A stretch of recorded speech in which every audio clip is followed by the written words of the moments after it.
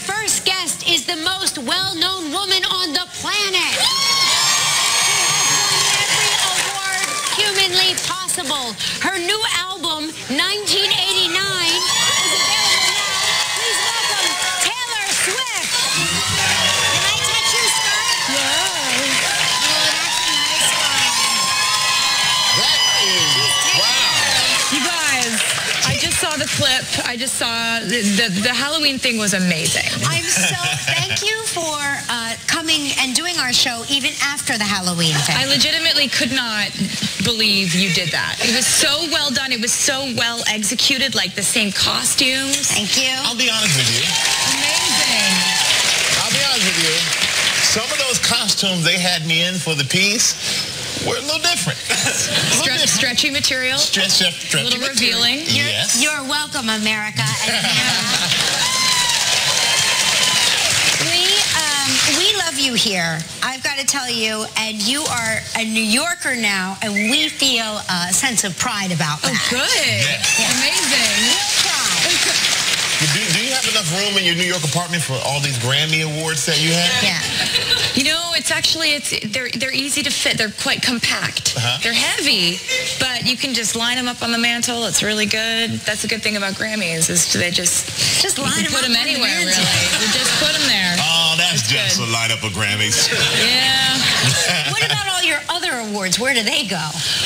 Well, I mean, some of them are in my mom's house. Like, some of them are in Nashville. You just kind of spread them out. It's kind of crazy to actually conceptualize the fact that I get to decorate with awards. I kind of like your whole approach to your career, though. I mean, you really you've done the unthinkable. You started out as a kid, writing your own music, performing, and you've not screwed yourself up. Oh, thank you. Thank you.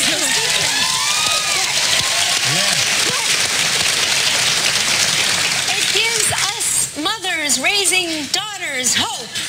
Wow. Well, you've done a really good job of kind of maintaining integrity and still being fun and fun to watch. I'm a hot mess. Oh.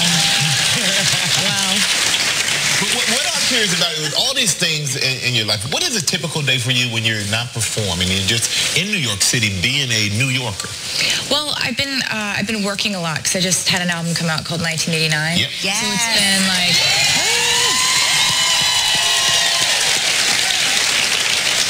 So it's been a lot. It's been kind of hectic. So sometimes when I have a day off, it's my first day off in 3 weeks or something. And so I'll plan it weeks ahead. Like, I am not leaving my bed.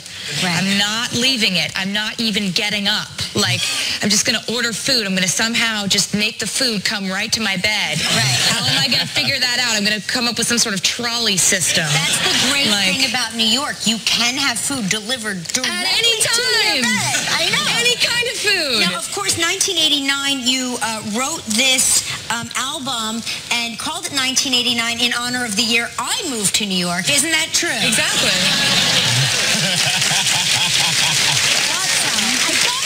Yes. That's right. I just did a quick Wikipedia search, and there it was, all that Thank you so information. much. I appreciate it. We're going to take a quick break, and when we come back, we are going to talk about the album, and you're going to tell us about the two loves of your life. I can't wait to hear that. We'll have more with Taylor Swift in a minute. Stay right there. And you have two loves in your life. Tell us about the two loves of your life. One is Meredith, and one is Olivia, and they are cats. Nice. I kind of love these cats. They look, oh yeah, there they are. It's still score. Just staring me down from the shoes. Trying to pick out which shoes to wear for the day the cat is? Yeah, that's the other one. That's Olivia. Olivia. She has a hard time closing her mouth. It's really weird. Is that a special breed of cat? They're Scottish folds. That's why their ears are kind of like folded over. They look like owls. They're very... And they're very emotional cats. And I love the names. Where did the names come from? I named Meredith after Meredith Grey on Grey's Anatomy. Oh. And because, you know, Dr. Meredith Grey. Yeah. And then I named Olivia after Detective Olivia Benson on Law & Order Special Victims Unit. So... And two pot-bellied pigs named Michael and Kelly be far behind. I mean, you can't really rule anything out at this point. Okay. But are you worried that somebody goes, oh, she's a crazy cat lady? No, because I've kind of talked to my friends about it, and before I got the second cat, I was really kind of canvassing everyone I knew, going, is Cats cat lady? Or, you know, 2 cats is cats. And there's more than one cat. You know, but they're like, no, 3 cats is a cat lady, 2 cats is a party. Yeah. I like that philosophy. I still feel like next time you come visit us, you'll have a 3rd cat. What if those 2 made a baby cat? They're girls. They're both girls. Are you sure? And they're spayed. Are you sure? It's a miracle. You never know. Cats find a way of introducing new cats to the inclusion. Yeah. Yeah. Wow. And you turned 25 in December, on December 13th. Wednesday. Happy birthday. I don't know what I'm going to do. I haven't really planned that far out. It's like, it's kind of weird, like, when you're so excited about something. Like, I was so geared up for the album launch and so excited about it. It was 2 years in the making. Right. And so in my mind, I'm like, birthdays happen every year. Like, album launches only happen every few years. So I went and did that, and I'm still on this promotion tour. And so it's so far back on my list of priorities that I'm turning 25, which is that's a big one. It's the quarter century isn't it so good if you're so busy actually living your life that you don't even really realize that you have like a birthday coming up? I think that's much more fun. I still feel like you need to have a big party. I should have a big party. You're right. I should give it some thought. We need to be on the invite list because we're Good Time Charlies. Good Time Charlies. No, we are party people. Cool. We could have been party motivators on the bar mitzvah circuit. Seriously. You can still do that. I can still do that. That's not a dream that's out of reach. Not out of the realms of future employment. And I do like your philosophy to live your life every day, but don't forget my birthday, people. Don't forget it. And, but what I heard about, you're an avid baker too, so you can cook yourself a cake. I could cook myself a cake. I could bake myself any kind of like bevy of cupcakes, cakes, cookies. It would be a whole thing. And my friends like to bake too, so that could be the party. It would just be a baking extravaganza. I kind of like that you have this normal group of girls. You all hang out and bake cupcakes together. It's almost unheard of. It's almost like you're from 1950. But here, living here, showing us how to live a better life. Well, I think that, like, yes, they are normal, but they're not really normal. They're like this, just the same kind of weird as me. You just have to find people who are the exact same kind of strange, and then it makes things feel normal. I feel like I just wish you had been born 25 years before you were born so we could hang out, because we can hang out. You know there are no rules here. I know, but you know. Yeah, like we'd have kids at the same time and we'd take them on play dates. Right. Like yes. I see what you're saying. I can watch you guys. I'll watch you guys. Like babysitting. Like babysitting. Yeah. Right. I literally am thinking about what you said about your friends. You got to get friends that are the same weird. And I'm going, my friends are really weird. Am I really weird like that? I am. Yeah. Oh, boy. All right. Yeah. We're all weird. We got to take another break. And Taylor's going to hang out with us a little bit more. And she's going to tell us what she's doing on New Year's Eve. You don't want to miss it. Taylor Swift. And New Year's, you have a big New Year's coming up. You're gonna headline the New Year's Rocking Eve in Times Square. That's so exciting. All those people. Yeah. I've done it before. I've done it a few times before, but there's something so exciting about it this time, having been in New York now. And, you know, I'm just so stoked about it. Like, I can't wait. I have all these I had this, song called Welcome to New York, and it was my dream since I wrote the song to play it in Times Square on New Year's. So hopefully I'll get to play that song, and hopefully there'll be confetti and, glitter, because that's how I see it. Yeah, so when you see, so you have a vision of how it goes down, right? Yeah. And how instrumental are you, and I guess powerful are you to actually put it in, to make it happen the way you want it to happen? Well, the cool thing about being a songwriter is that everything that I do stems from what I write. Mm-hmm. So the album that I write, I then decide what the photos and what the imagery is going to be surrounding that album. What the content of the album is depicts what our Taylor Swift.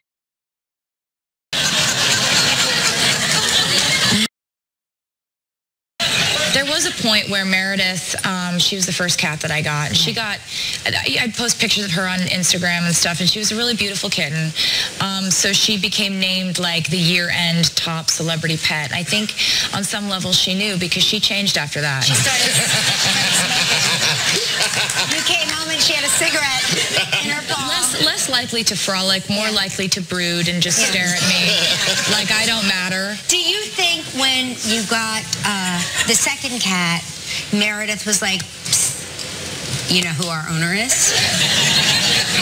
No, the other cat is just like,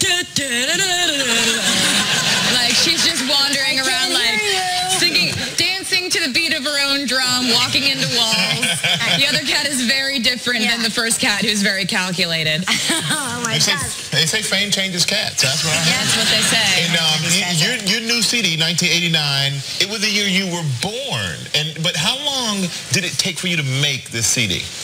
It took 2 years to make the album. So 2 years to make this album. Yeah, wow. I like to really put I like to put time into it because it usually starts out as something very different than the way it ends up.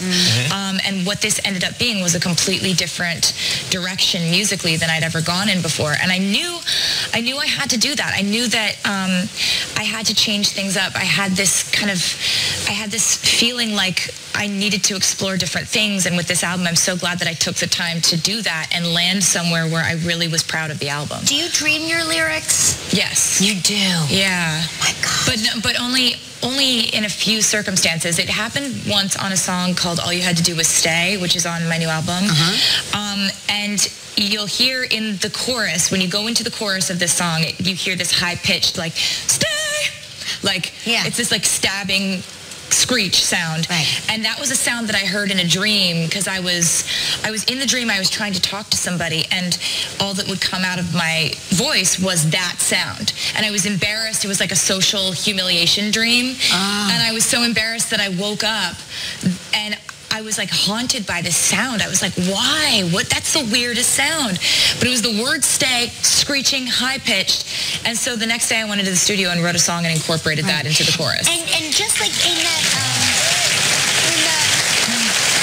the Coca-Cola commercials, do you really have that notepad that you write all your lyrics down in from the commercial? I always wonder if that's like, do you have a notepad? Usually I'll go for my phone, but sometimes when I'm writing in my journal, I get a lyric idea and I write it in my journal. It's just, if you get an idea, like, you know, I've written songs when my phone is dead and I'm in an airport and I get a lyric idea and I know I'll forget it if I don't write it down, so I'm just like running to the airport bathroom to write on a paper towel. Oh my gosh, I love your process. It's fun. Really interesting. Well, let me tell you what, you're amazing at it, and please keep doing it. We love it. We enjoy it. And Taylor Swift's new CD. Our first guest is the most well-known woman on the planet. She has won every award humanly possible. Her new album, 1989, is available now. Please welcome Taylor Swift. Can I touch your scarf?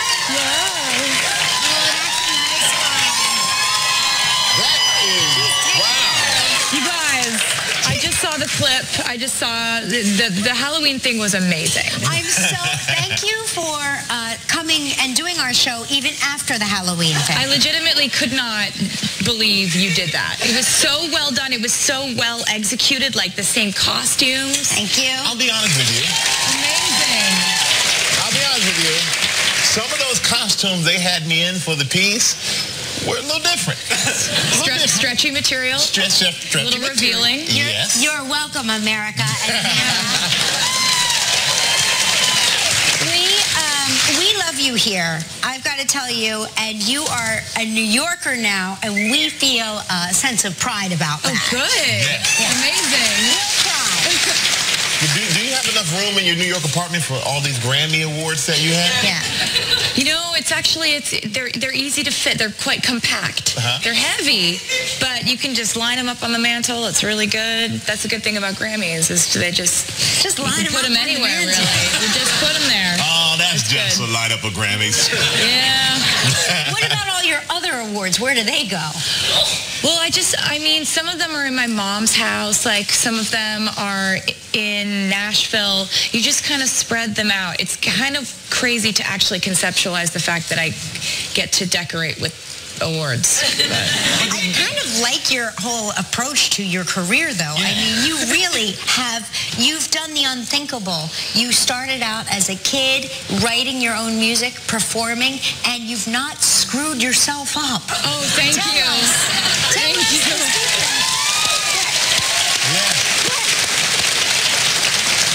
It gives us mothers raising daughters hope. Wow. Well, you've done a really good job of kind of maintaining integrity and still being fun and fun to watch. I'm a hot mess. Wow. What I'm curious about is all these things in your life. What is a typical day for you when you're not performing? You're just in New York City being a New Yorker. Well, I've been working a lot because I just had an album come out called 1989. Yep. Yes. So it's been like...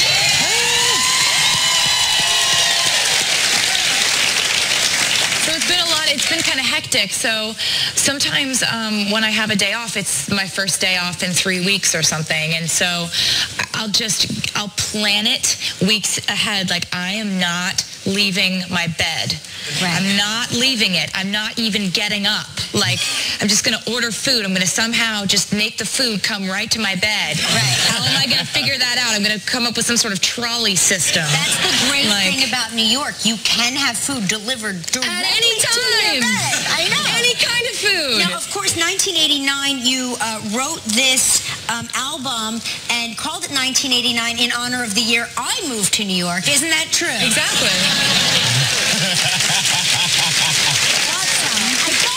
Yes. That's right. I just did a quick Wikipedia search, and there it was, all that Thank you so information. much. I appreciate it. We're going to take a quick break, and when we come back, we are going to talk about the album, and you're going to tell us about the two loves of your life. I can't wait to hear that. We'll have more with Taylor Swift in a minute. Stay right there. And you have two loves in your life. Tell us about the two loves of your life. One is Meredith, and one is Olivia, and they are cats. Nice. I kind of love these cats. They look, there they are, in still score. Just staring me down from the shoes. Trying to pick out which shoes to wear for the day the cat is? Yeah, that's the other one. That's Olivia. Olivia. She has a hard time closing her mouth. Is It's that really a weird. special breed of cat?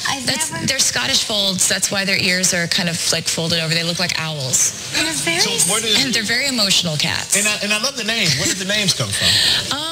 I named Meredith after Meredith Grey on Grey's Anatomy. Oh. And because, Dr. Meredith Grey. Yeah. And then I named Olivia after Detective Olivia Benson on Law & Order Special Victims Unit. So... And two pot-bellied pigs named Michael and Kelly be far behind. I mean, you can't really rule anything out at this point. Okay. But are you worried that somebody goes, oh, she's a crazy cat lady? No, because I've kind of talked to my friends about it, and before I got the second cat, I was really kind of canvassing everyone I knew, going, is cats cat lady? Or, two cats is cats. And there's more than one. More than one cat. But they're like, no, 3 cats is a cat lady, 2 cats is a party. Yeah. I like that I philosophy. still feel like next time you come visit us, you'll have a third cat. What if those two made a baby cat? They're girls. They're both girls. Are you sure? And they're spayed. Are you sure? It's a miracle. You never know. Cats find a way of introducing new cats to the equation. Yeah. Yeah. Wow. And you turned 25 in December, on December 13th. I don't know what I'm going to do. I haven't really planned that far out. It's kind of weird, like, when you're so excited about something. Like, I was so geared up for the album launch and so excited about it. It was 2 years in the making. Right. And so in my mind, I'm like, birthday. Our first guest is the most well-known woman on the planet. She has won every award humanly possible.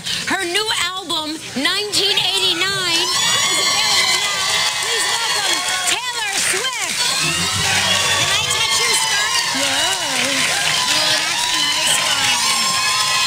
That is, wow. You guys, I just saw the clip. I just saw the Halloween thing was amazing. Thank you for coming and doing our show even after the Halloween thing. I legitimately could not believe you did that. It was so well done. It was so well executed, like the same costumes. Thank you. I'll be honest with you. Amazing. I'll be honest with you.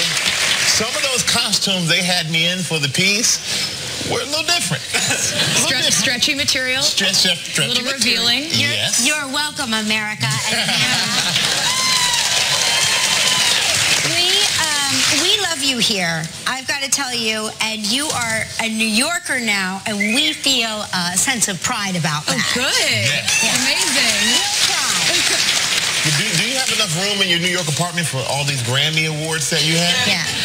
You know, they're easy to fit. They're quite compact. They're heavy, but you can just line them up on the mantle. It's really good. That's a good thing about Grammys is they just line them put up them on the anywhere, mantle. really. You just put them there. Oh, that's just good. a lineup of Grammys. Yeah. What about all your other awards? Where do they go? Well, some of them are in my mom's house. Like, some of them are in Nashville. You just kind of spread them out. It's kind of crazy to actually conceptualize the fact that I get to decorate with awards. I kind of like your whole approach to your career, though. Yeah. I mean, you really you've done the unthinkable. You started out as a kid, writing your own music, performing, and you've not screwed yourself up. Oh, thank you. Thank you.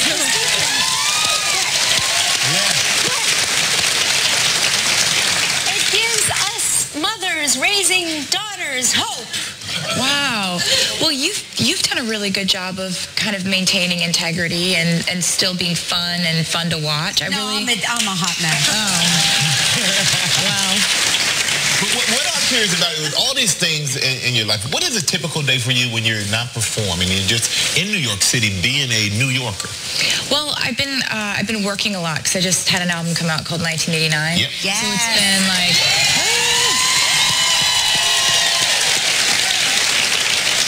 So it's been a lot. It's been kind of hectic. So sometimes